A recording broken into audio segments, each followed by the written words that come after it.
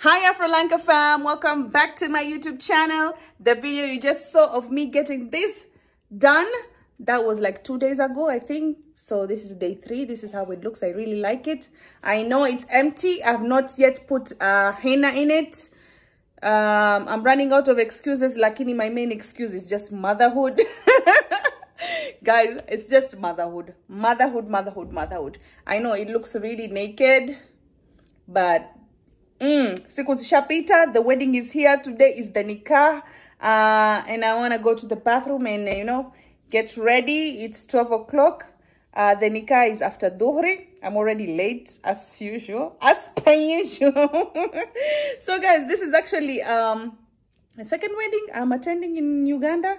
The first one was way before I had a YouTube channel. It was kind of like a Mombasa wedding. There was nothing like, like a big major culture shock. Walifanya tu kama vile Mombasa. I think this one is also going to be the same way. But the nikah is being done in the mosque. And in Mombasa, the nikah is usually men go to the mosque and the women go to the bride's house. But this one, we women are also going to the mosque. So I have never experienced it. So I'm going to take you guys with me so that you can experience it with me. Okay? So stay tuned, guys. Let me get ready. So guys, I've washed and changed and also did my makeup. Anyways, my border guy is here. I'm going to show you the whole outfit once we reach at the venue. Let's hope this lashes stay on the border. My goodness. I'm gonna throw in a hijab because we're going to the holy mosque of Gaddafi. So yeah, I need to wear a hijab for that.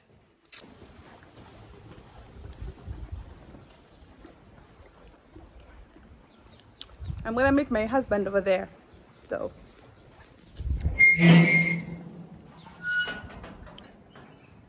Boda, Mkasa. Let's go. The sun is shining. The sun is shining. It's a winter season.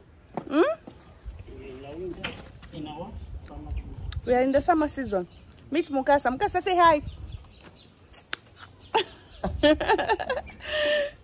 Tugende Mukasa, don't drop me, eh? You see my eyelashes? In the boda they fly. Hey. So what are you doing?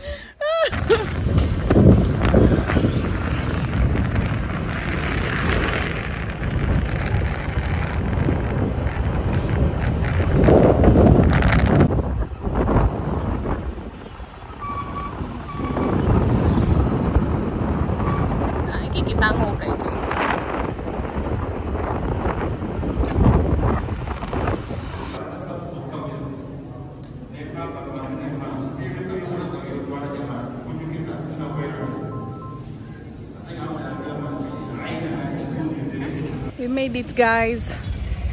The lashes are still intact. I'll remember to carry some sunglasses next time. That's Gaddafi Mosque. I think people are praying already inside. So I need to figure out, because the mosque is too big, I need to figure out which part is the wedding. Okay. Wow.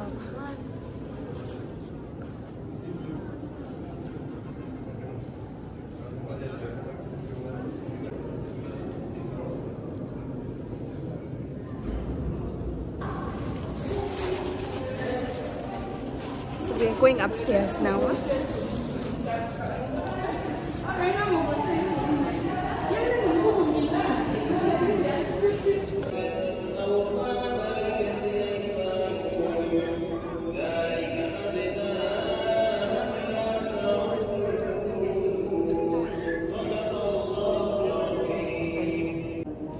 All the women sat upstairs and we were literally peeping the whole entire nikah from this balcony.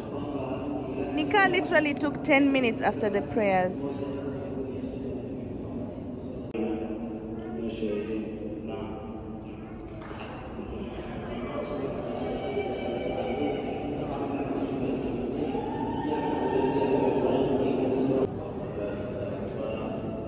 Immediately after the nikah, we went downstairs to eat. There were two separate sections. This was the male section, and through this door was the female section, where we sat and ate Kenyan Mombasa Swahili biryani made in Uganda.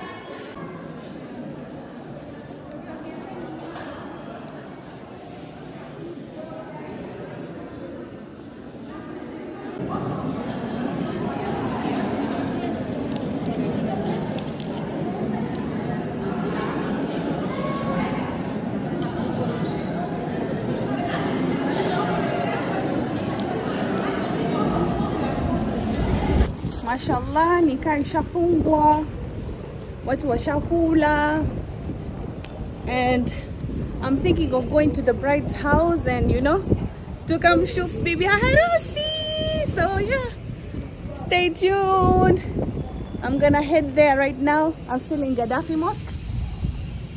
Yeah, this is the first time of me attending a wedding in a mosque.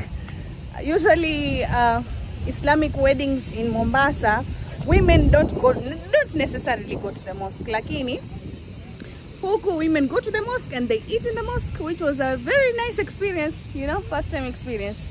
Sa, tuende nini?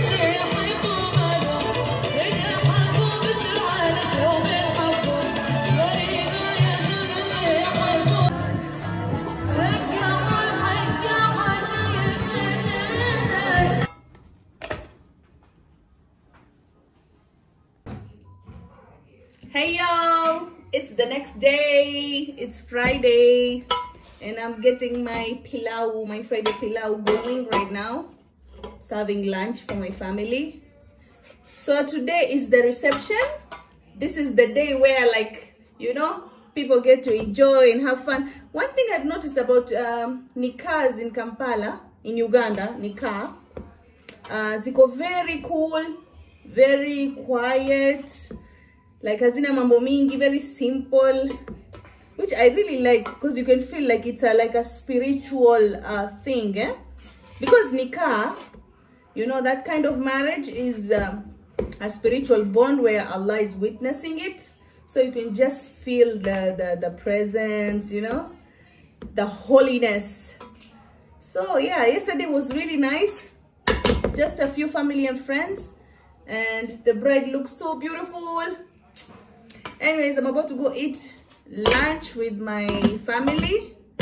Alafu, we'll start getting ready for the reception in the evening. I think it's gonna start around 7 or 6, I'm not sure. I managed to fill in my henna. I know it's a bit too late, but better late than never. Tugende tukaleni.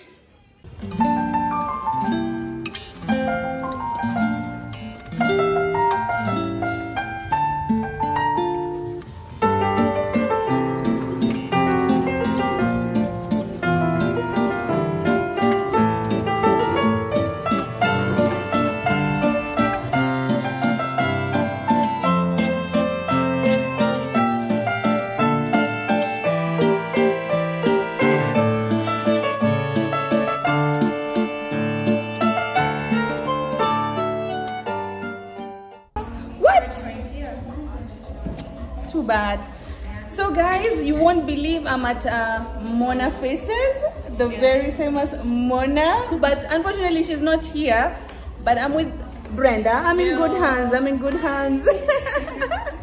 So yeah guys, I'm gonna get my face beat. Brenda is going to make me look decent. I want to look put together because the way I show up in these YouTube videos, so crusty. So today I want to look put together, flawless. Yeah, let's do it.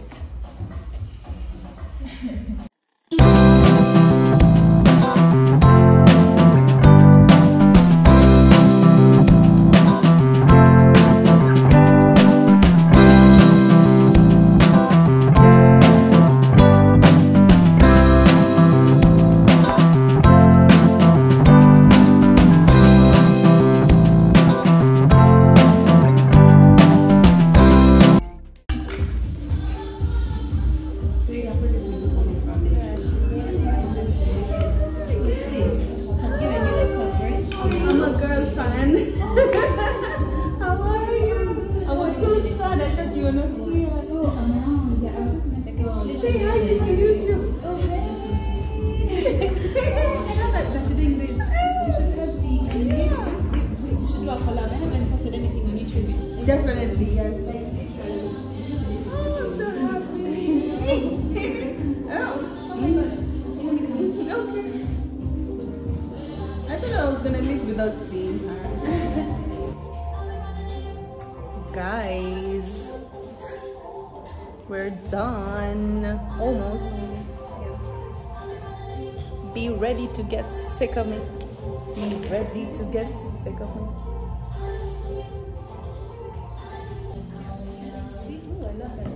Hey, Mama. How's she looking? The beauty. She looks so good. Thank you. Yeah, like next to you. All right.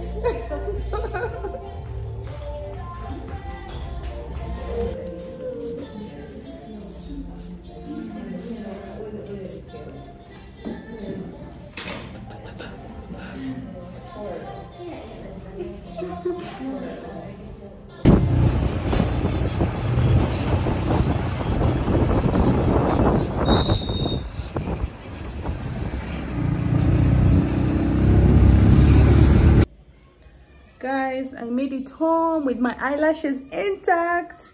I got my outfit on, but I'm still contemplating on the accessories. Guys, accessories. Me, I'm not an accessorizing person. So I was thinking this earring or this one, because my hair, I pulled all my hair up, by the way, if you guys can see, because I feel like if my dress is like flowy. Guys, mushe yona dress. By the way, I repeat, my dresses, because they are mine, they belong to me. I wore them, I bought them to wear them. So, hey, I don't know why I'm shouting. But, as you can see, this is it.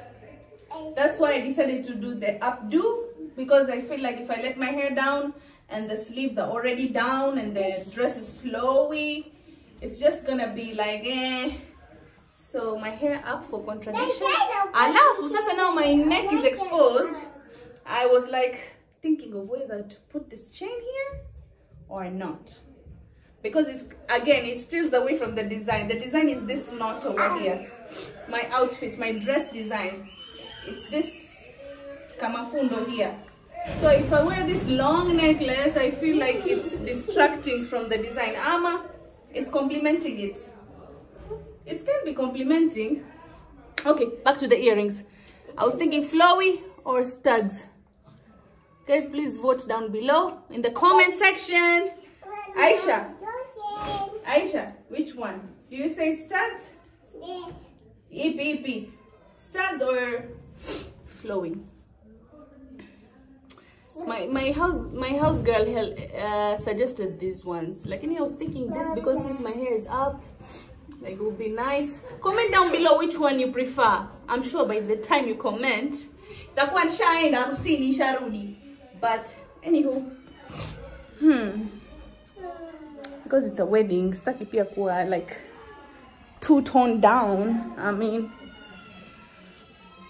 I'm waiting for my friends. They're coming. I think they're here. They're calling me. Hello?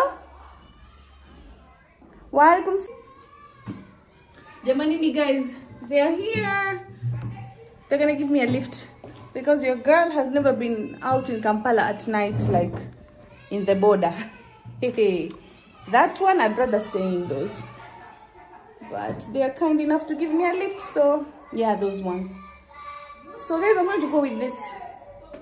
I feel like it's gonna be okay, but still the updo, guys, the updo. I found this hairstyle on TikTok, by the way.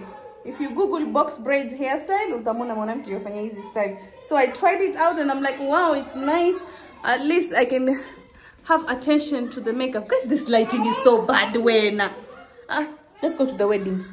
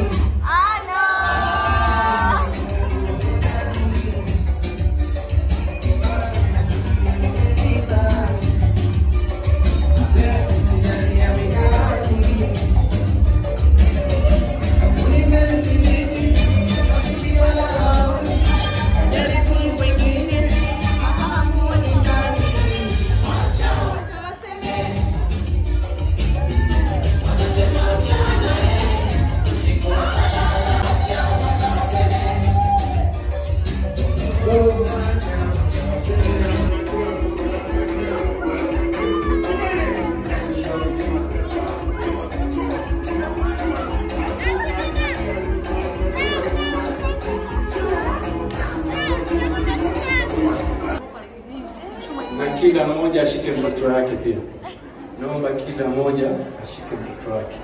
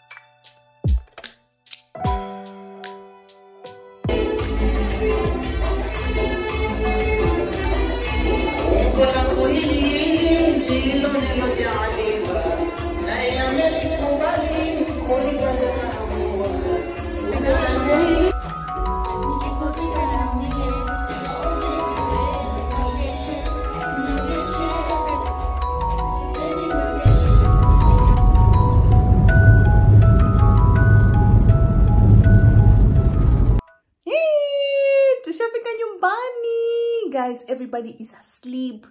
Shh, everyone is asleep. I am so exhausted. Lakini, I had a wonderful evening, and I hope you guys really enjoyed this video. Guys, do figure 2K subscribers. Oh my god, 2,000 subscribers. Not just viewers, but subscribers. I'm so happy. You guys are actually liking my content. And if you do like my content, if you always look forward for my content, please subscribe and click the notification bell. It will really support me. It will really support my channel. It will really mean a lot to me, and I thank all 2,000 of you for subscribing. I love you all. And hiya guys, see, nikabadilisha nguo, I get into the pajamas and I get into the bed. I remove the makeup and all that. Nimechoka guys. I hope I'll catch you on my next video. Please subscribe, click the notification bell so that you'll be notified whenever I upload another video. Okay, bye. And by the way, congratulations to the newlyweds. I pray all the blessings and good tidings to you guys. Yalla, bye.